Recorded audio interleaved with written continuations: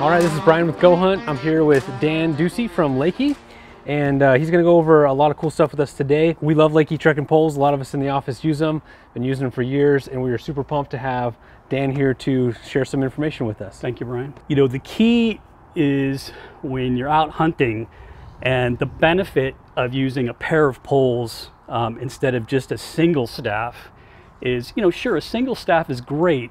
It is going to take some load off your knees and lower back. But when you switch hands, you're tweaking your spine one side or the other. And that's, you know, you're gaining support. But a pair of poles is key because you're maintaining your body's perfect design, which is symmetry. To some degree, if you have 40, 50, 60 or more pounds of meat on your back that you're packing back to your truck, just the basic act of putting your arms forward improves your posture slightly, especially if you're climbing out of some canyon. If you're ascending, you have to lean into the hillside to move upward. So just by having your arms forward, it can slightly improve your posture on the trail. The key with a pair of poles is it's like having four-wheel drive for your body. Another advantage that other basic hikers don't quite realize. I know many of us here are using low-cut like approach shoes or flip-flops. If you're hiking with a low-cut shoe and begin to fold an ankle, right? If you're using the straps correctly, you're more likely to load your poles with your body weight instead of loading your ankle with that body weight and folding your ankle over. The other aspect that I find is because I'm more confident that I'm not going to fold an ankle, I'm more likely to be enjoying the scenery or looking out on the horizon instead of focused on every little foot placement along the trail. Right. It gives you, poles give you a tremendous amount of confidence when you're out walking on foot. There's a university study that was done about 20 years ago at the University of Colorado. They had about 25 participants that took a hike. Each had a pair of poles. And they concluded that over your average 8-hour hike, when you use poles, you can eliminate up to 250 tons of accumulated stress from your knees and lower back. Wow.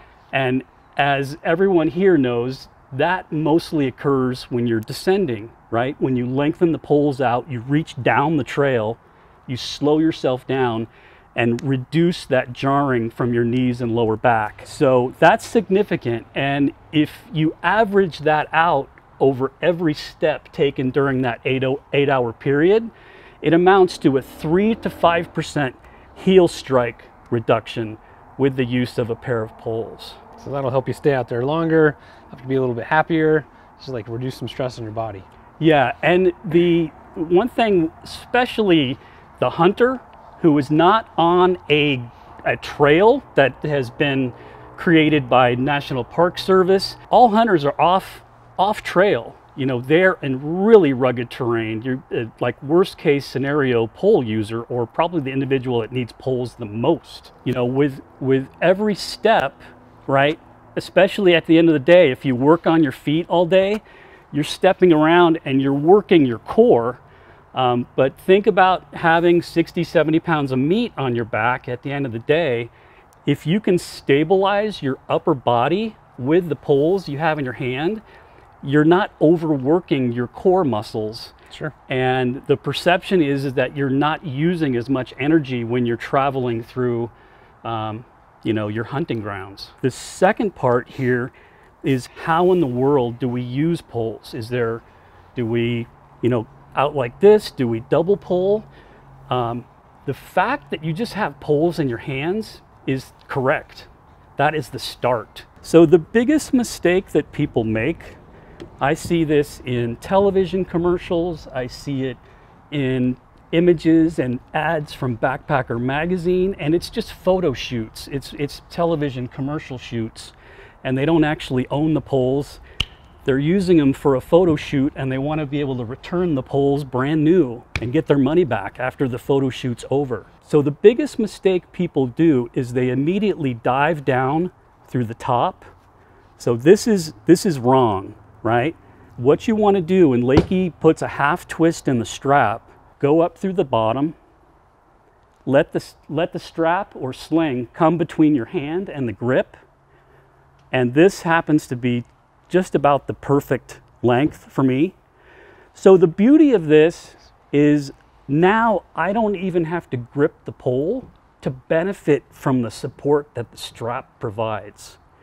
And of course, Leki puts a half twist in the strap when it's sent through the top of the grip so that there's no fold over my skin. When I have 80 pounds on my back, it probably won't happen anytime soon, but when I get fatigued at the end of the day, after a long hike, if I slip on a slope, and I may, even with poles, now if I stumble, I can let go of the strap and catch myself, Sure. Okay? So back to that incorrect way of doing it. If I do this, right, what's gonna happen is at that proper strap length before, now it's too long. And so now my hand is coming in contact with this ducktail at the bottom of the grip.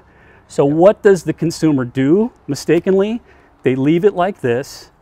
Tighten it up. They tighten it up, and then there's like problems. Then there's like worst case scenario. Or let me just show you what else they do. They've almost got it right. They're almost halfway there, but then they do this, and that's really bad. So the problem here is if I stumble now, and I don't know if you can get this, this is likely to roll across my thumb, and I could injure my thumb that way. And all the Leki pole grips, if you pull up on this and then lengthen by pulling the middle portion or shorten by pulling the tail, you can quickly and easily adjust your pull straps. But again, go up through the bottom and down and let the strap operate like a sling, and you will be amazed how much these straps support your hand and wrist and how little energy you have to spend putting the death grip on the pole. So yeah. Hang in your straps, hang in the sling that it is. And then when you need a glass, it looks like with that way, you can just let them hang and do your binos. Typically, I don't put the strap on because I'm always having to do my binos, and then I put my trekking poles, lean them on me, and while I'm glassing, they always fall over. And I have to go grab them. So if I was to do it the right way, I'm gonna be able to glass and do everything I need to. As far as the length adjustment goes, the way to think about not so much your elbow, but think about your forearm. When you use poles, you want your forearm level or just slightly shorter than that, just slightly below level at all times.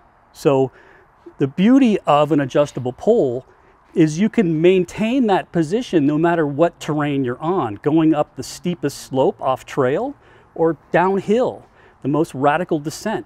You lengthen the pole out so you can reach down the trail, slow yourself down, and take that jarring, at least most of it, off your knees and lower back. So, and what we suggest is a 50-50 adjustment. You'll find that the shafts have these increments in centimeters, and I am maybe just over 5'8", so I'm gonna set the lower section at 115 and the upper section at 115.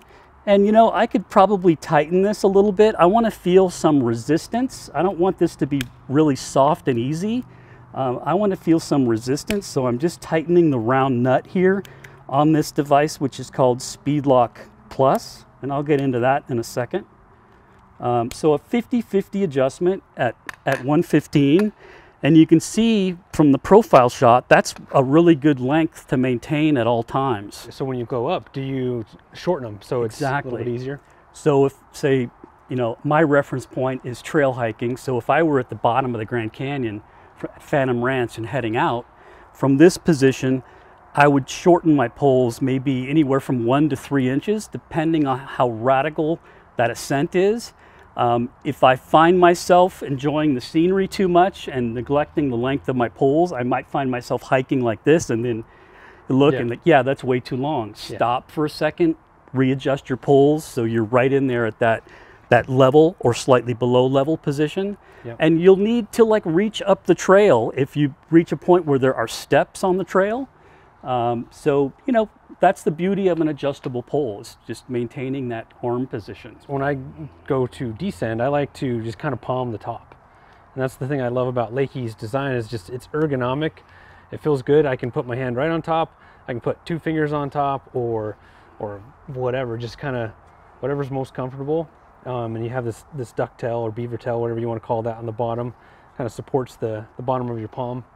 And just super comfortable. One last thing, not so much what you should do, but what you should not do. Keep your baskets on. Do not remove these. You might think that by removing them, you're going to be extra lightweight, you're going to reduce the load. These baskets, even though they're smaller, they really serve a purpose, and they serve the purpose of preventing you from breaking a pole section. Maybe not so much in the desert Southwest where there's a lot of sandstone, but in the high backcountry, especially above the timberline, when you're traveling across granite slabs and through areas of granite, stream crossings, pretty critical. So the basket, you know, like you would for skiing, you know, if you didn't have a basket on, you would plant your pole without a basket to here, and you'd ski past it within the first 5 seconds, and you'd probably leverage or break the pole in the snow. Of course, it doesn't happen as often out on the dirt, out on terrain, but the basket is designed to prevent you from sinking the pole beyond that point. And, you know, you will jam it into a crack on the trail that you will not see. And because you're properly strapped into these, and if you've got that load on your back and you're descending, you can't stop on a dime. And it's going to pull your arm back. You're going to feel like a knucklehead. But with the basket on, the goal is to bend and break the carbide flex tip. This is a sacrificial part. It's designed to bend and break to take leverage off of the pole shafts. All right. So keep your baskets on. And if you're in terrain that is super rugged, you might even consider a larger basket to help preserve your pole shafts. So that really concludes the end of the how-to portion of this clinic. So thanks for watching and listening.